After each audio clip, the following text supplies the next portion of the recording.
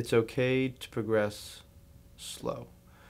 It's a lot of people, I feel like, are always concerned about the end goal, and instead they're so worried about, if I don't get to this end goal, that I'm not going to be happy. Like, they put their happiness on that, as opposed to kind of enjoying the journey that takes you to get there.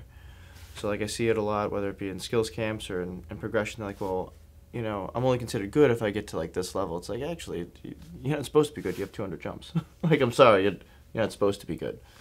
So, and you're light years ahead right now, so, don't worry about it. But I feel like sometimes in the sport, what I've been seeing is people getting caught up in the culture of, I need to be good, or I need to be better, or, I have 500 jumps, I should be better. And it's like, yeah, you should still not be that good. You have 500 jumps.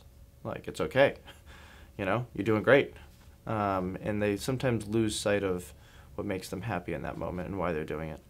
They're so concerned about getting to that final moment. But enjoy the journey.